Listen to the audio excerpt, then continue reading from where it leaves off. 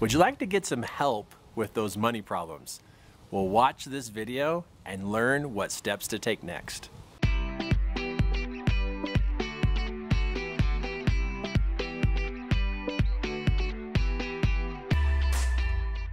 People don't talk about money. They really don't. The only thing they talk about is they wish that they had more of it, or they complain that they don't have enough, but they don't really talk about how they earn their money and the thought process, the emotional management and their behavior. They don't talk about it. I mean, how many times do you go over to Sunday family dinner and everybody's sharing how they're earning their money? It just doesn't happen. 8 out of 10 people struggle with money in the United States. That's just the United States. Now, realistically, it's probably 9, but you're probably not going to believe that.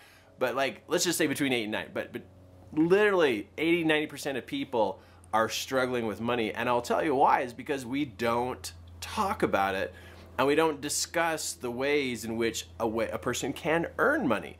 The only way that we talk about it is go get a job. Hey, go get a job. Oh, you want more money? Go get a job. And we act like that's the only answer, the perfect answer, and that everybody else is supposed to know what that means to go get a job. What if it's not a job issue? What if it has to do with the way that you think about money? What if it has to do with the way you feel about money? What if it has to do with literally your behavior towards money? I think those are really the root problems. It's not the job situation, but this is not a conversation that people have. They still struggle with it. So what do people do with money? Well, what you do is you usually do what your parents did, or if you're not doing what your parents did, you're doing what you think you should do or act or feel about money, which is probably a very elementary level education when it comes to money. So you got money problems? It makes sense. You're not alone either. There's 10 people standing in a room. You're one of the 9 people out of the 10 that's struggling. There's a whole tribe of people struggling with this. So let's talk about what you can do to switch this and change this so your money challenges can literally start to change today. Not tomorrow, next week. Let's do something right now. Now, notice right here, I brought up really where the problems are is in thinking, how you feel about money, and literally how you behave about money. Now, here's what I notice is a person who does not think positively about money doesn't have money. So if you don't have positive thinking in your head, like, you know, I'm going to find a way to earn money, provide a service, and do something good for people so I can get paid. If you're not thinking that way, and you're thinking, oh, I just hate money, money's my problem, you're going to have a lot of challenges. Most people are very emotionally piled up in a bunch of garbage emotions towards money because of past experiences, because of current situations that they don't have enough. But this is where you start. It's got to start where money is on your mind in a positive way, that you're going to learn literally how to do better with money. Now, let's look at that. I don't want to just pretend like you know what that looks like, but seriously, one of the first things you want to do is get into studying money. Oh, look, the wind is coming up. Maybe I'm not done with this page, right? Watch this. I'm going to make it stick. Let's see if that holds it. Okay, so what happens here is if you want to be good at something, you study it. You know, if somebody wants to be a dentist, you go to dentistry school. Is that how you say that? If you want to be a doctor, you go study how to be a doctor. You want to be an architect, you go to architect school. If you want to be a landscaper, if you want to be an interior designer, you take classes on that particular topic.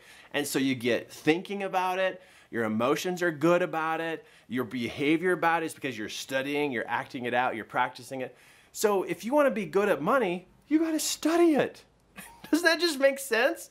And I ask people, you know, who are struggling with money, I go, so what book are you currently reading about money? Oh, I don't have books I read about money.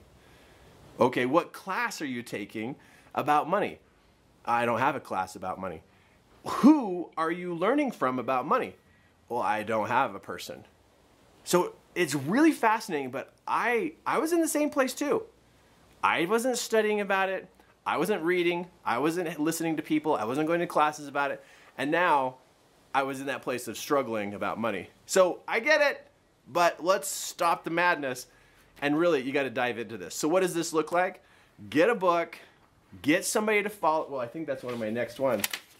Get a coach. And who's the coach? What kind of person do you choose to coach on money? Somebody who has money. I know I'm giggling about this, but I met people who are struggling with money, and I say, are you working with somebody on this? And they go, yeah. I said, do they have money? No, they're kind of wrestling with it too. Well, who are these people? Oh, it's my parents. So you're asking your parents to teach you about money, but they don't have money. Well, wait a second. You find somebody who has money. You find somebody who's successful, and you either pay them to coach you, or you find a way to trade services for them to teach you. But you got to study this. Literally, go get a book about money. You go get on Amazon, go get something, get on somewhere and get a book. Go downtown to a store that sells books, get books on money, and start reading about money. It's got to be a topic, not an issue. Turn money into a topic. Turn it into a career. Turn it into a job. Turn it into a talent. Turn it into a skill. Just like learning how to, be a dentist, learn how to manage money and have money. If you turn it into a topic, a job, a skill, an ability, you're going to get good at it. That's the reason why people struggle with, it's the reason why you are struggling with money is because your education of money is low. So this is all head. This is all your head, is the education side. But also know when it comes to this about money, you also got feelings about money, right? And I'll share with you the best way you can work through emotions about money is to start journaling about how you feel about money. You got to get all those emotions out. Easy way to manage emotions about money is to journal about money. Okay, so you're going to get a book or go to a class but Kirk, I don't have money to go to that stuff. Okay, just get books. Get a book. Get it on audio. Get it so you can read it. But get reading books. If you're not reading a book at least once a month about money, you are not improving your money experience. You are going to continue to struggle if you don't raise your education. What book should you read? Any book about money. Get money on your brain. It doesn't turn you into a bad person. It turns you into a smart person. I don't know where it started, but for some reason, people in this world think, and they think, well, if I think about money, I'm a bad person. No, if you think about money, you can pay your bills. You can pay your bills, you're not going to be in debt, and you can help other people. You can help build stuff when you have money. Okay, but get money on the brain, and that you can do today, right now. Get yourself a book, get reading, so you have it on your mind, and you can start to learn how money works. And go find somebody. You don't have to always pay somebody to do that. Okay, the other thing you got to learn about money is how you're spending it and how you're earning it. Are you tracking your money? Are you tracking it? Or do you avoid looking at the bank account? If you're not tracking whatever you're doing, if you're not tracking, you have no clue how to improve it. No clue. People who don't track their money, they just impulse buy all the time. Impulse buy, impulse buy. But tracking your money gives you the power to delay that impulse moment. And it even gives you the power to say no. Because you know where your balance is. You know what's coming in. You know what goes out. You know what your spending habits are. And it gives you the power to delay and gives you the power to say no. But if you're not tracking, you don't know anything. And so you're always going to say yes, and I guess so, and maybe we can make this up later. And you're going to struggle with money because you're not tracking it. And you don't have the power to delay, and you don't have the power to say no. You got to track it. So get a book. Find somebody to follow. I bet you could find somebody who's a money guru. I'm not going to be your money guru. Right now, what I'm doing is I'm helping you just like realize you got to do something about this right now. So book, somebody to follow who's talking about money all the time and who's really good at this, and that they literally have all the steps and everything. And I've got steps about how I changed my money stuff. And you can find my other YouTube videos about this. But there's lots of people you can learn from on this, and then get the power inside you to delay the purchase or say no to the purchase. But you won't have that power until you get into tracking your money. And if you're like, oh, but it's such a mess, it's so hard. Okay, don't do it, and you'll stay in your problems.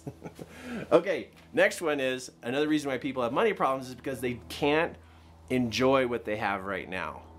Whatever you have, whatever house, whatever car, whatever clothes, whatever you got going on in your life right now, if you can't enjoy what you have right now, you're always thinking about what you're gonna buy next.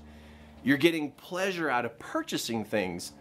You're not getting pleasure from experiencing things.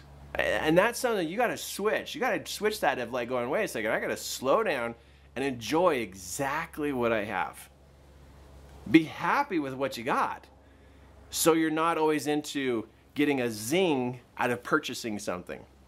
Because you, the over purchaser kind of person, you get this big zing out of buying something.